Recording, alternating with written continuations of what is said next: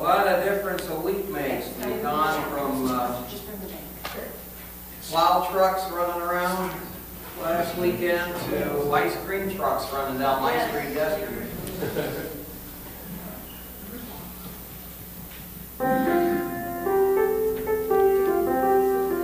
So I didn't shovel anything last week. This week I was raking. Feel it. Different set of muscles. So enough of the current events of weather. Let's say 333. 333.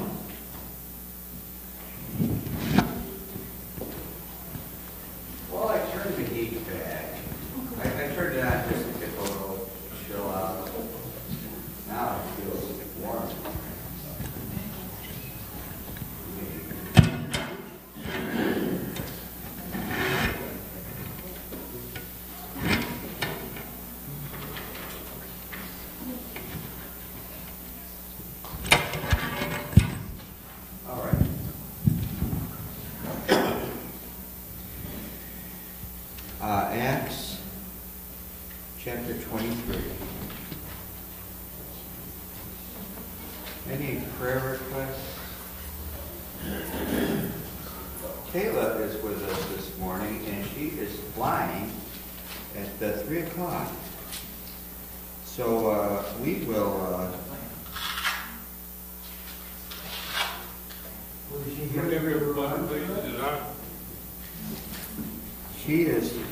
She was here to see Ben and come into town for a weekend, and we are praying for her for traveling mercies for a safe flight, huh? Yes, sir. Brother, you had your hand up. Yes, I have a prayer for allowing me to find this church and the family that I'm in. Say that again? That I was able to find this church and be in with the family that I'm in. Oh, amen. Well, we're glad you found us too.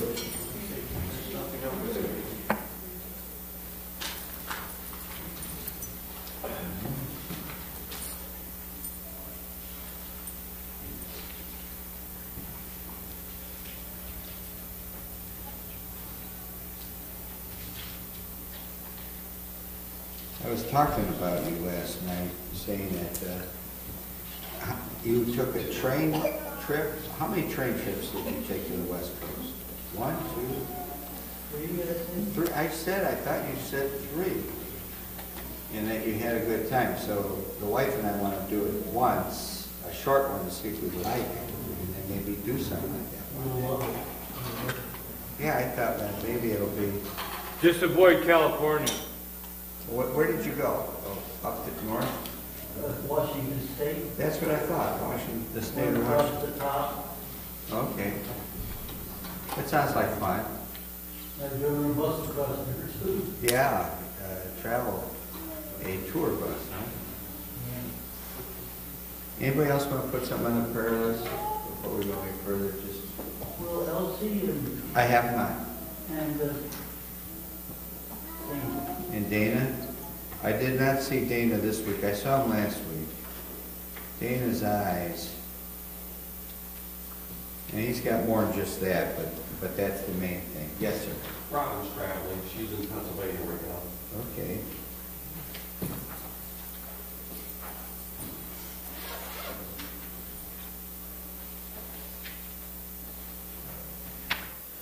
Okay. Anybody else want to?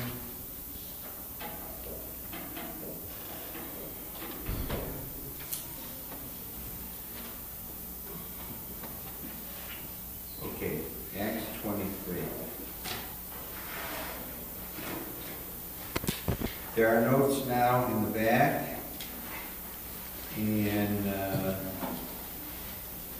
in your Bibles, the paragraph markings have stopped, so we don't make outlines according to the paragraph marking, see?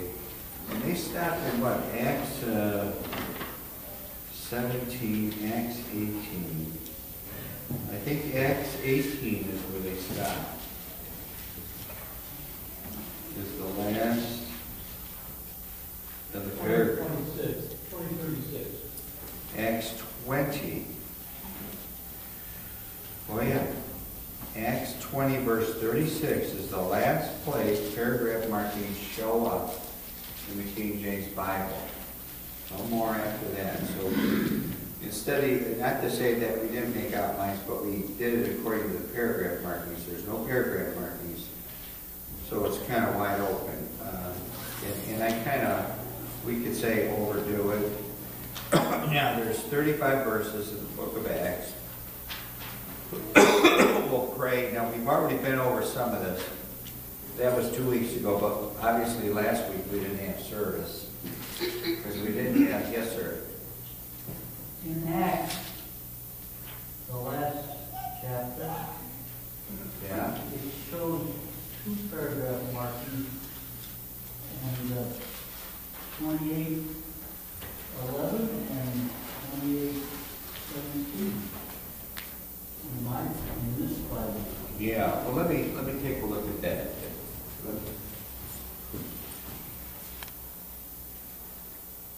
Yeah, you do. Now, hold on. This is a King James. It's a Zondervan.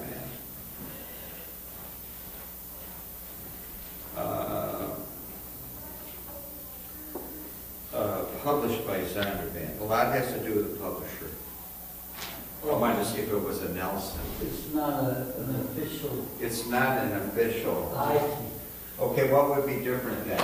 Just for fun, since Brother Wiltsey brought that up, then what are the differences with publishers, King James Bible? Obviously, a paragraph marking there. And now the only way I'm going to look at that or consider that, I have to look at it official 1611. We have a 1630 back there. We would check that one. That was 400 years old. We would check the 1630. Pardon? The Oxford publishers are a little different than the Cambridge publishers of the King James Bible Well, in England. give me some differences. The paragraph markings, I've never seen that. Yeah. Especially the spelling. Taking out the U's out of important words like Savior. Well, there's a difference between the English spelling of Savior and the Renegade Americans. American. And so when we say English, we mean British. So it would be Savior. Give me another word that's the same thing, O-U-R. Color. Color, C-O-L-O-U-R. Favor. Where you, favor, F-A-V-O-U-R. Flavor. Honor, yeah, that would be another one. H-O-N-O-U-R. You're going to find that's the way it's spelled. in the King James Bible. Now, if you look up the word in a Webster, look up honor, O-H-O-N-O-R. You probably will not find the H-O-N-O-U-R. They'll list it under honor, but they list it at either at the beginning or the end, British spelling. They'll say British spelling, and they'll spell out that way. How come the nurse schools, I've never seen all that. Pardon? I've never seen any of that. Yeah, because today everything's dumbed down. You know, they just don't bother with that. How is son spelled in a King James Bible? The old way. You're the Son of God. How is son spelled? Capitalized only?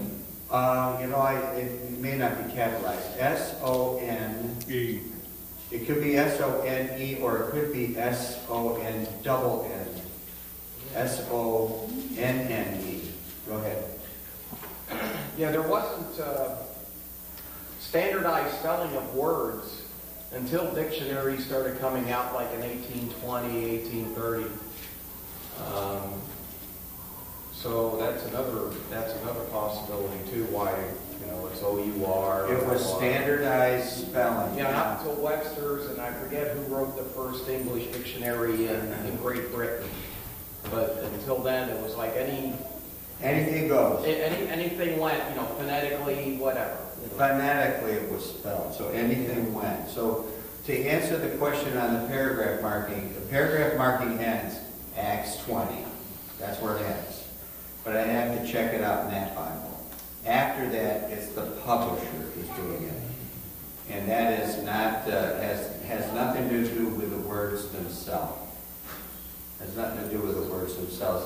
Brother Paul had brought up, what was that, the word for the day? Just give me the word for the day. Pythagoras. Pythagorean tuning. Yeah. Now, let me explain it in a nutshell. Don't correct me if I'm wrong. Fine.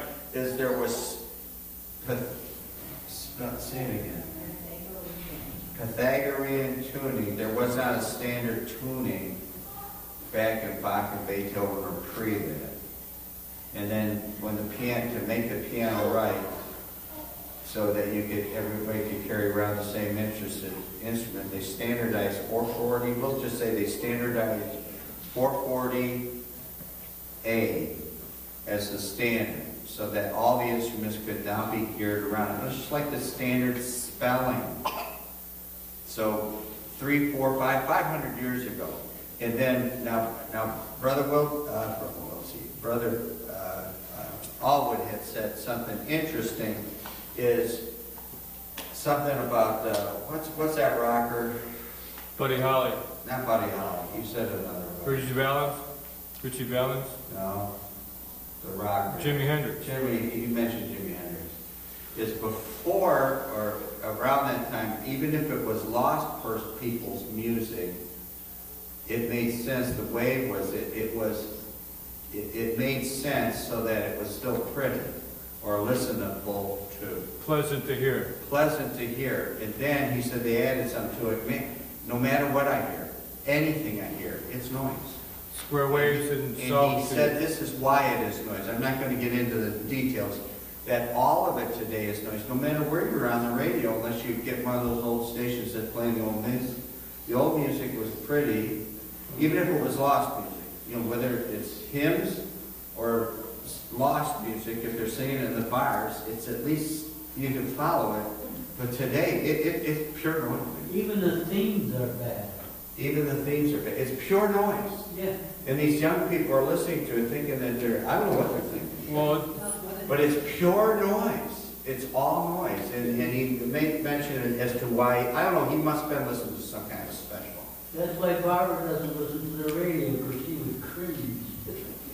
Well, man, I have to have some music going, but man, and then when they do these songs as a warm up for the news, and there's actually singing to it. What I don't even know what they're singing to.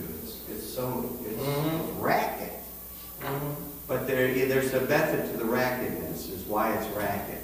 Yeah. I don't know if it's true or not, but it makes good sense to me, because that to me is just ragged. Social engineering. All right, back to this, social engineering. Yeah, we're getting it all ready for the Antichrist. To invite him right into the church and so on. Contains 35 verses. I already told you that if we have our, one of my instructors, if there's 35 verses, he's got 35 points. The reason this fella did this, that was his style. It's overdone when you have that many points, but it's to prepare the preacher to outline, to make these outlines, because people follow outlines. There's a system to this. It's just not random. All right, there's a system to it, because every chapter has a topic, and what are the subpoints of this topic, and so what the outline is. All right, and then in front of you, you've got this outline. The confrontation of Paul. Paul is under arrest. He's going to confront or stand before the Sanhedrin, these 70 elders, and make his presentation. So the confrontation before the council, he presents his case. If you look at your list there, the lessons are in the back there if you don't have one. He's making his case like an attorney. And we have said in the past, and I learned in school, that in the book of Romans, Paul writes Romans, he makes his chapter by chapter presentation. Do anybody remember how many chapters is the presentation? To justify salvation by grace. Anybody recall? Chapters 1 through one more. I believe chapter 8. Then chapter 9, 10, 11 is all about Israel. Then 12, 13, 14, 15, 16 chapters is all practical things, is how we are to get along. How he ends it. But his presentation and systematically making a case. So when the attorney goes to school, one of the teachers said that there is a school that trains attorneys, and one of them actually uses Romans as to how Paul makes his presentation. And so you make this step-by-step presentation. You want to make your case.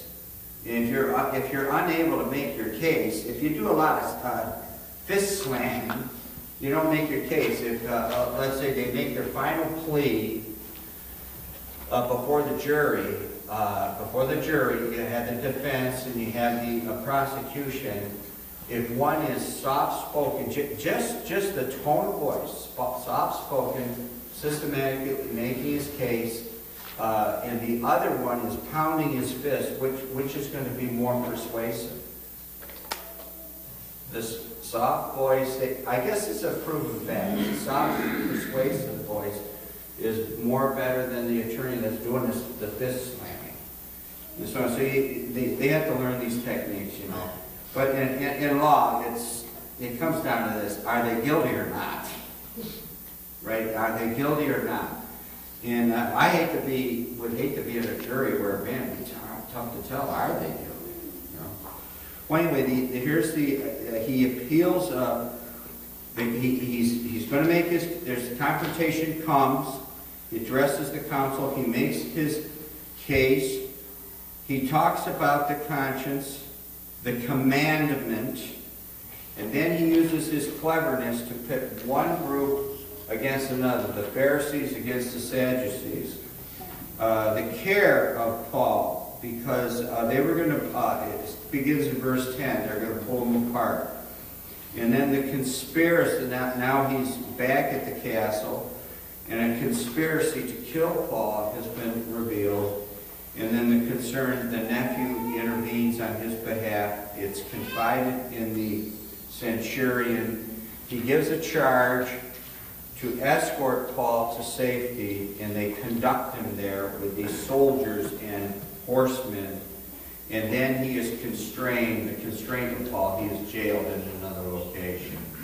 So he is protected there. So that is our outline. Father, bless now our lesson today, and that it would just bear fruit for the believing. Now, in Christ's name, amen. So it begins in verse 1. We've already looked at this. Paul earnestly beholding the counsel. The idea here is he's not dreading making the case. He's looking forward to making his case. Now, for some of us, or most of us, we might be dreading it. I mean, there's this confrontation. People don't like confrontation. They do whatever they can to avoid that. They make excuses. And but confrontation, for children, let's take a child as an example. Part of child rearing is getting them into a position of confrontation, and it helps them to grow up. Probably by the time I was in junior high, I was running the shop. My dad would put me in a position where I would have to do the confronting or dealing with the customers. So by the time I was near the end of junior high, I could already talk to people, be able to discuss things with people, where other people go through their whole life and they never have been put in that position. It isn't bad to put your children in situations where they will be confronted, because folks, that's what life is. Life is tough. Then they run for office. Yeah, then they run for office. But we have to, you put them in positions, it's kind of like, it's like a musical instrument. If you just play, give me an easy song, Row, Row, Row Your Boat. If all you do is practice row, row, row your boat, you're going to get pretty good at it. Do you advance that way? You start that way. Row, row, row your boat is the instructor that gives this is the, as you go through a booklet, it gets a little harder, to challenge them to reach higher. And then when you can't do it, you play it over and over again to challenge you it builds character. With an instrument, it builds skill. With this type of confrontation, it builds character. And so the more confrontation you have, some people can't handle that. They're at war with their neighbors. I've never been at war with my neighbor that I can think of. Let's say they drive over my grass. Oh well. I don't go over there and sound off. Oh well. I just accept. I don't have these fights. I'm not going to have a fight over silly stuff. Silly stuff. So he's looking forward. He's earnestly looking forward to defending himself. Now listen, I looked it up in the dictionary what it means. It means determined. He's eager. He's zealous. Deep sincerity feeling and serious. He's serious about this. All right? He probably wants the opportunity to tell them the gospel message. All right, now our second one was the council. He is addressing the council now. The council shows up in Acts 4, Acts 5, Acts 6, and here in Acts 23.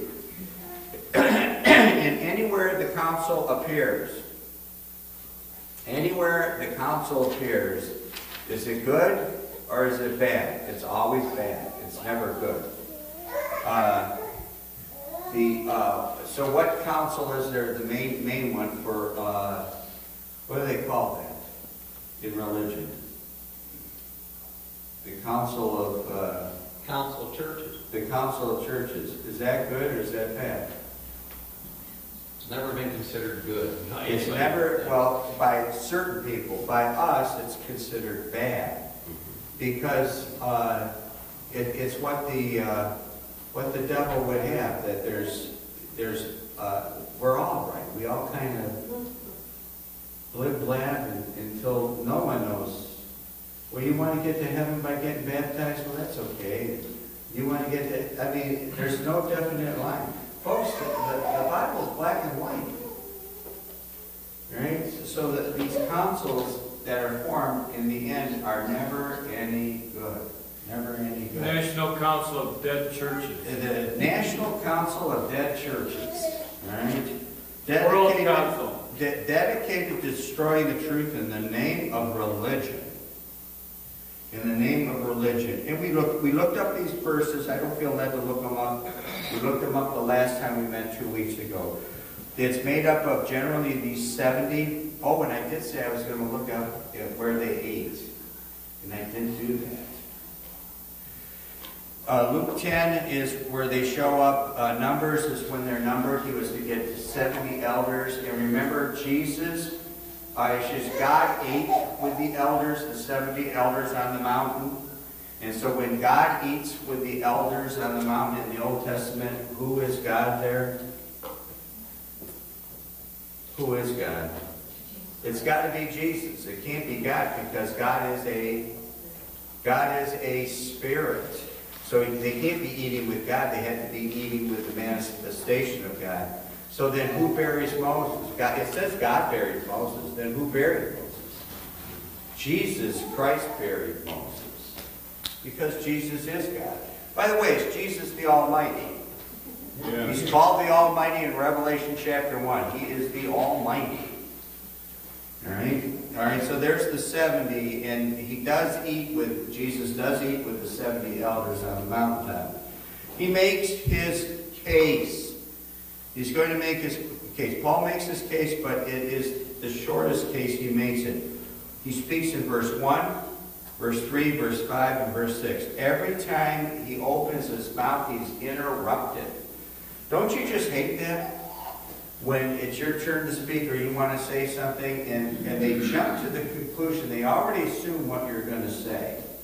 And they shut you down before you finish your sentence. I just hate that. What's nice about, I tell the wife, what's nice about preaching is when 11 o'clock comes and when I start my sermon, when I start it, no interruptions, please. What do I say? How many preachers at a time? One preacher at a time. I get to talk until I'm done. That's one of the pluses of this. You know, Are we allowed to cough? There is. Well, you can't even cough.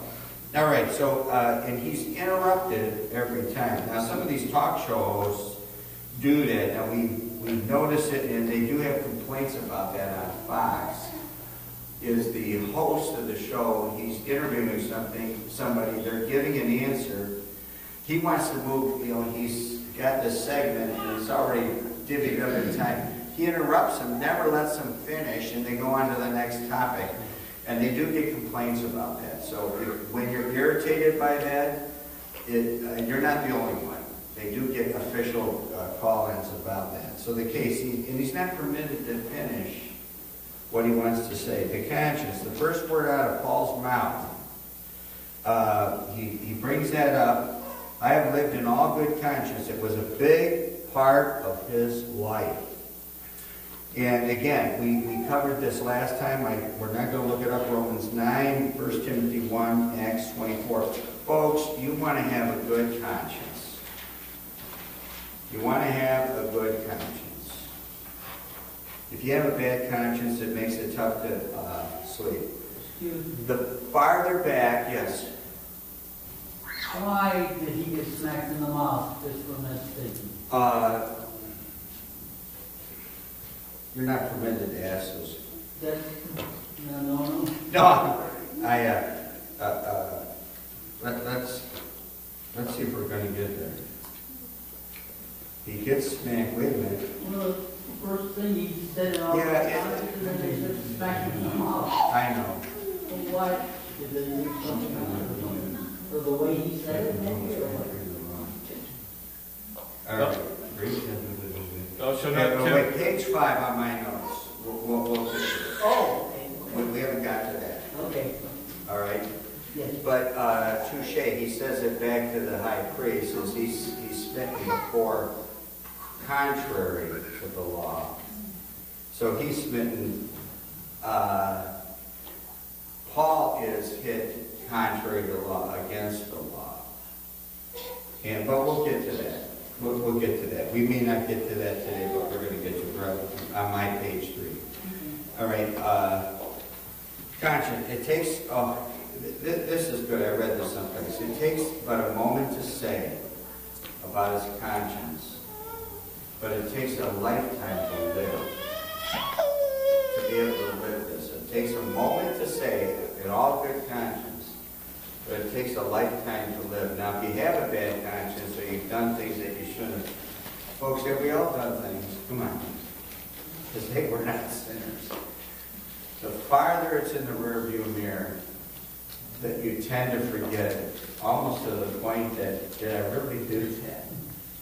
Right? And you did. I mean, we've done, people have done dumb things when they're in grade school, junior high, high school, college, dumb things.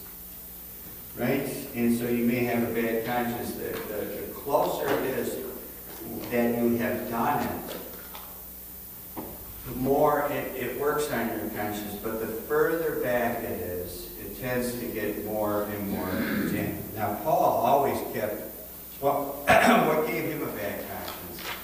He said that all good conscience, if he had a bad conscience, what would have given him a bad conscience?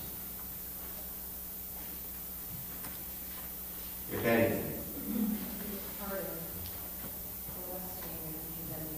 Yeah, which was Christ himself. He said, "You're persecuting me, Paul." Is that he called himself what kind of a sinner? Chief. Chief. Yeah. In fact, it's with this verse, Jesus Christ came into the world to save sinners. I think this is where he says he was the chiefest of sinners because he persecuted the church, and Jesus himself says, "You're persecuting me." Right?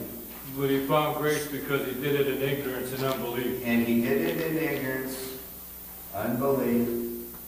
And so at that point, he was still doing it in good conscience. He did it in ignorance and unbelief.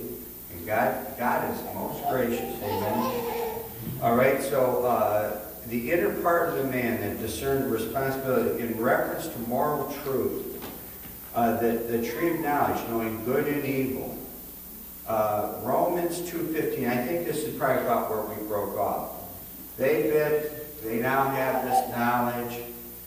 In Romans 2:15, it says the 10 Commandments, the commandments are already written in the fleshly tables of the heart. Between the restraint of the Holy Spirit and the 10 Commandments being already written in the fleshly tables of the heart of every man and woman is what keeps this world from going nuts. Has this big restraint. Question, is the conscience a reliable guide? This is where we left it off. Nope. It said, well, yes, for it senses good and evil, right and wrong. But no, in the sense that continual sinning and willful disobedience harms the conscience. So that it becomes, as it says, and let's go ahead and look these up now. This is where we left off last time. Titus, it becomes defiled. Titus 1:15. Unto the pure all things are pure, but unto them that are defiled and unbelieving is nothing pure, but even their mind and conscience is defiled. So they get, as it says in 1 Timothy 4:2, they get a seared conscience. 1 Timothy 4:2, a seared conscience. Speaking lies and hypocrisy, having their conscience seared with a hot iron. So what was it? A month ago in the state legislature, a month or two ago in the state legislature of New York City, the state of New York, and they cheered, is after the baby is born, you can kill it. Yes. Yeah. Folks, those are people that have a seared conscience. They have a seared conscience. How can, with that in mind, then how can anybody be a Democrat? I mean, how can you be? Folks, we've had people here who are staunch Democrats, man. Just that one issue would be enough to make anybody that's got a good conscience jump ship. Guess what? I've had people argue with me about this. And they'll say, wow, there's been Republicans, and the reference then are to the Bushes. Bush this and Bush that. Well, they're in there, and these are people that aren't thinking. They're not thinking straight. They say, well, why is it, well, you've had Republicans in there to tell me why is abortion still legal then? Well, then why is abortion still legal with Republicans as the president? It's got to be overturned by the court. Exactly. Well, if you're so smart, then why can't people figure? Why can't you figure that out? But they can't. They can't. They cannot figure it out. Folks, the church is made up of a lot of weird stuff. Weird stuff. Jeremiah 17:9. As I was downtown street preaching, I said, the Bible says in Man 2000 face. I wanted to start with this verse, Jeremiah 17:9. The Bible says that when street preaching, we were there for the Oktoberfest at the beer blast. And 2,000 people are looking at me, and man, I just like, I drew a blank. What does the Bible say? What does the Bible say? And I started the verse. It says, the heart is deceitful above all things and desperately wicked. Who can know it? Here's how it came out. The deceitfulness of the heart. It was so twisted. I was like, I couldn't believe what I was saying. It was just all twisted up. Because I lost my nerve. I lost my nerve. The heart is deceitful of all things and desperately wicked. Who can know it? Folks, when you have a twisted mind and a defiled conscience seared, man, then you can go ahead and kill babies. It's okay. In fact, it's your right and your choice. And these libertines are up the deep end, man. The conscience needs instruction. By the way, what is the best instruction booklet? The only instruction booklet out there, and it ain't Dr. Spock. And you young people have no idea what we're talking about, Dr. Spock. Well, what's the instruction booklet? It's the Bible. That's your instruction booklet. By the way, where were they aborting babies? New York style. Where were they aborting babies, New York style? In Egypt, in chapter and verse. Exodus chapter 1 and in there, probably about verse 10. All right? And what did those women, the midwives, do? They lied. There are people that try to twist that. I've heard, well, they really didn't lie. Man, they lied right through their teeth. Is it okay to lie? Yeah. It's okay to lie. When it comes down to that, I mean, it is okay to lie. And did God bless them for it? Yeah. And God blessed them for it. And how did He bless them for it? Deliver. He gave them houses, built houses for them, for those midwives. You want a new house? All right. Yeah. You want a brand new house in a plush area? Well, do some lying in a good way for the Lord. He might give you a new house. Hey, God can do that. Paul's conscience before salvation. Acts 26. Acts 26, verse 9. I'm just going to have to trust in what we have down here for notes. I barely thought with myself. Yeah, one thing to probably not to do is think with yourself, right? Muse and think with yourself. That I ought to do many things contrary to the name of Jesus of Nazareth. All right? And he thought he was doing okay. Philippians 3. verses 4 through 6. Though I might also have confidence in the flesh, see where his confidence was, any other man thinketh that he hath whereof he might trust in the flesh, I more. All right, he was a good Pharisee. Circumcised the 8th day. In the end, doesn't mean anything. Of the stock of Israel doesn't mean anything. But see, with before you're saved, these things mean a lot. Before you're saved, where are you going? You're the All-American. You never robbed a bank. You didn't do a stick-up, a hold-up, rob a bank. You never killed anybody. Well, where are you going? Before you're saved. Pardon? No? You think you're going to heaven? I didn't kill anybody. There's always somebody worse than me.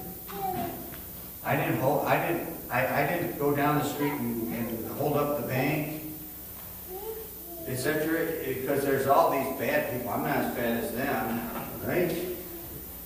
But he thinketh he might trust in the flesh more. He circumcised the 8 days, of the stock of Israel, of the tribe of Benjamin. Is God a respecter of person? God is no respecter. We're respecters of persons. God is no respecter of persons. Benjamin, in Hebrew of the Hebrews, as touching the law of Pharisee, concerning zeal, persecuting the church, touching the righteousness which is in the law, he is blameless. So his conscience was a good conscience before he's saved. But then he's got to realize just how wicked he is in order to be saved.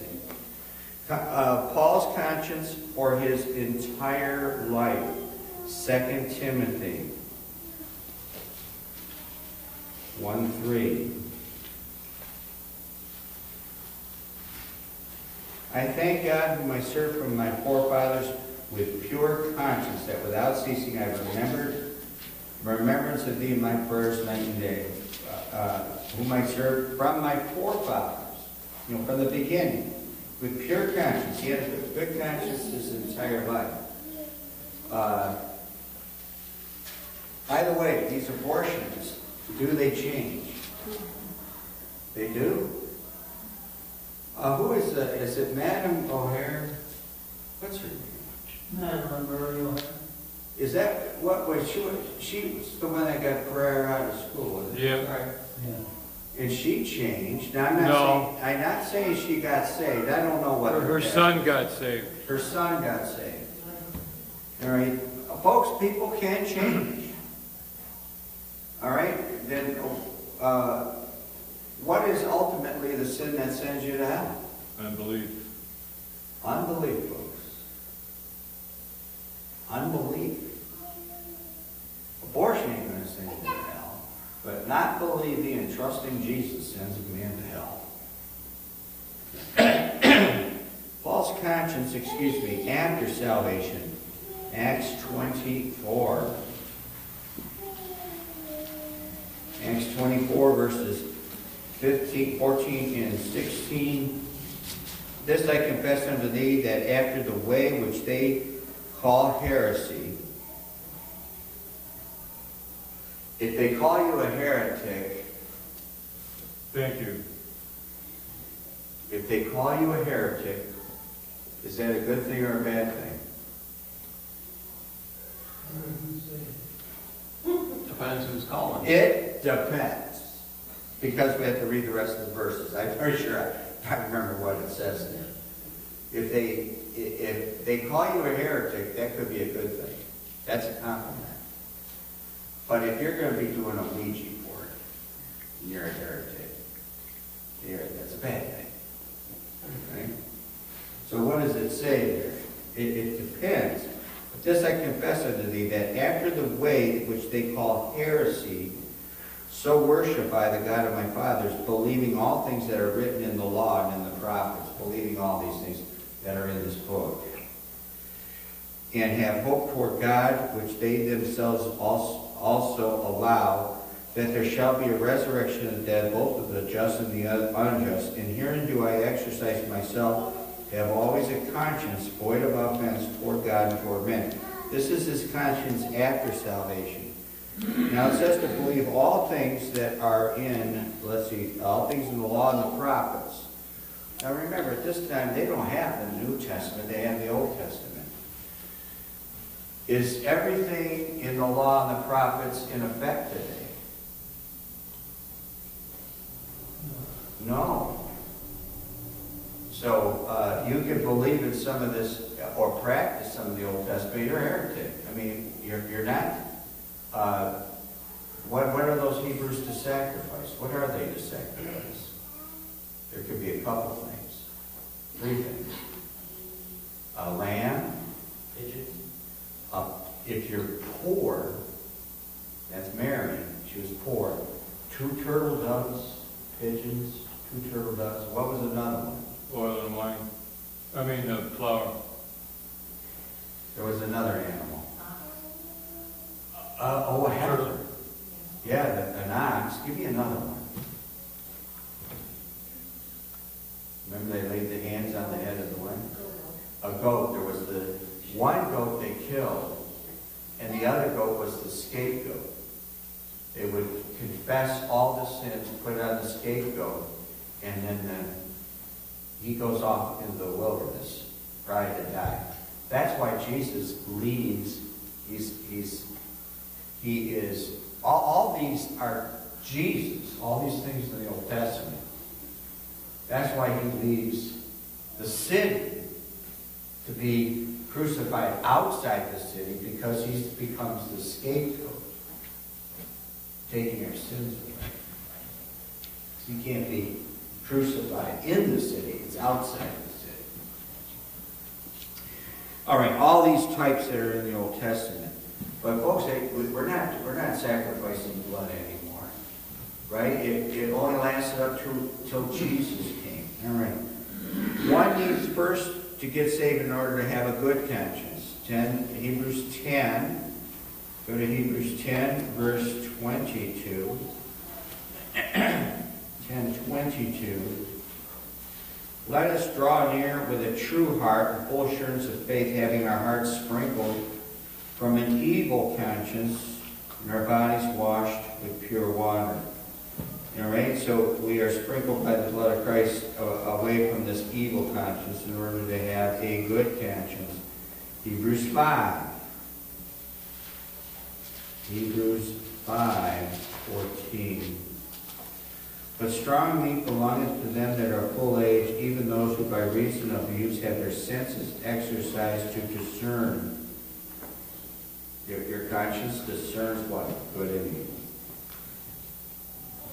So the Word of God, the strong meat, what is the Word of God likened unto? Give me some illustrations. It's likened unto water. It's likened unto honey. It's likened unto angels' food. Give me some others. Strong meat. Huh? Milk, yes. This is certain on the Word. There's like 8 of them. Pardon? No. That's at the Passover, and that all has something to do with the suffering of Christ. Pardon? Rain? Falls in the rain? No. It does fall. It's distilled like drops of rain, Deuteronomy 32. Morning dew? I already said honey. I can't think of another one. Pardon? No. The Holy Spirit's like it then. I can't think of, I only came up with 5. There's like 8 of them. Oh well, it doesn't matter. Obeying God's word will maintain a good conscience. Wouldn't you like to always have a good conscience? And we're going to end there today. Go to 1 Timothy. It will line up with our sermon today. 1 Timothy chapter 1, verses 5 and 9.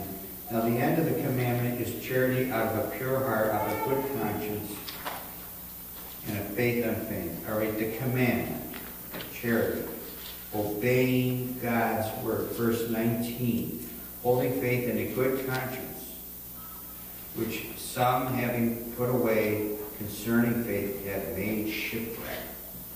You don't obey the word of God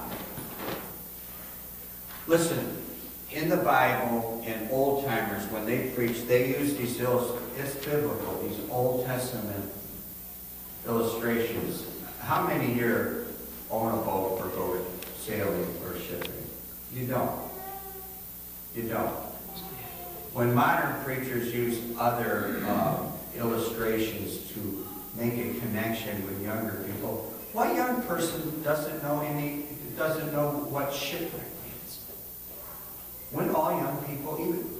You think that a young person might not know what it means to be shipwrecked? I guess if you experience it once, you really know it. But they ought to know what it means to be shipwrecked. Where did the ship end up? Up on the rocks. If I was sailing the ship and you had to keep it off the break wall, where are we ending up? We're ending up on shanties. That's where we're ending up. And shipwreck. But by obeying the word of God, you avoid becoming shipwrecked. You go against this, against your conscience. You will end up shipwrecked. And you want to avoid doing that. All right, Father, bless now our preaching. Amen. Preaching 15.